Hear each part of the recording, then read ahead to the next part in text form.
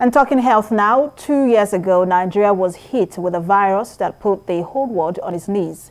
It was a time filled with grief and loss, and Adedoja Salam Adeniyi took us down memory lane of the dangerous virus that refused to leave.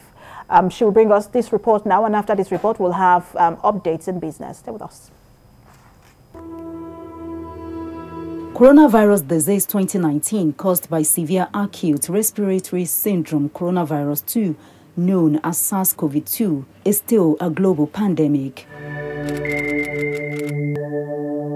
From the wild type that started from Wuhan, the virus has continued to mutate. When it found its way into Nigeria via Lagos through an Italian man called David, many thought it would end there. But Yaba Infectious Disease Hospital became a destination with numerous people. If you do not have a need or a reason to leave your location, please stay at home. Mr. Governor is in complete control of the entire structure, and the communication is moving back and forth at incredible speeds. Decisions are made almost instantaneously.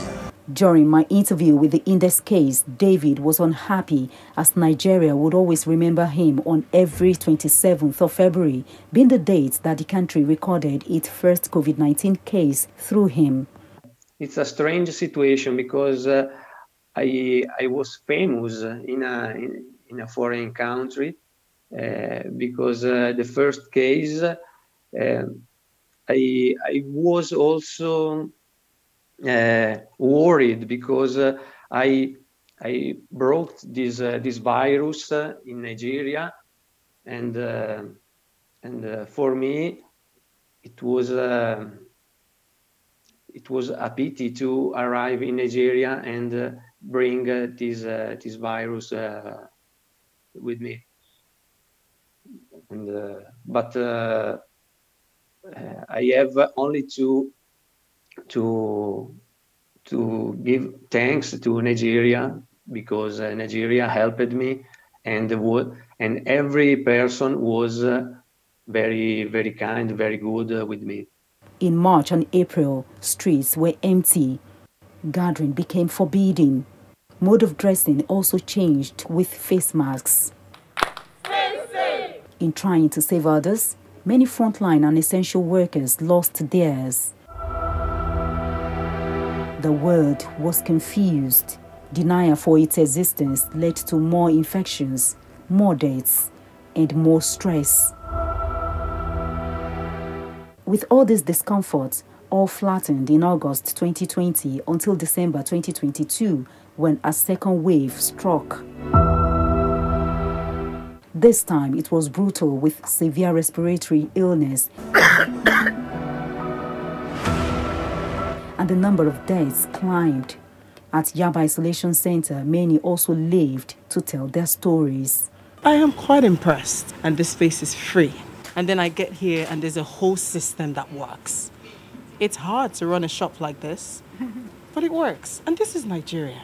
I want to come back here and spend a day and clean the floors, because I didn't die. Then the third and fourth waves witnessed different variants. Now, more than 5 million people have died worldwide since its emergence from Wuhan, China.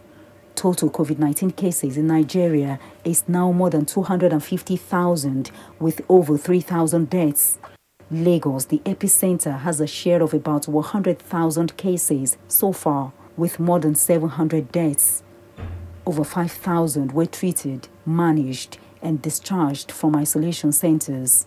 As experts get to know much more about the disease and how to treat it, the end still isn't in sight.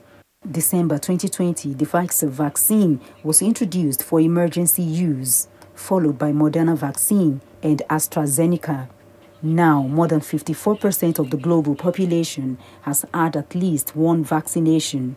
In Nigeria, more than 7 million people have been vaccinated, with Lagos recording over 800,000 vaccinations. As Omicron appears to cause less severe disease than Delta, its behavior has rekindled hope that it could be the start of a trend that eventually makes the virus milder, like a common cold. As many guidelines are relaxed and people are going about their normal lives, experts are warning that Omicron won't be the last version of the coronavirus to worry the world, as more variants are likely to surface. Adedoja Salam Adeniyi, TVC News, Lagos.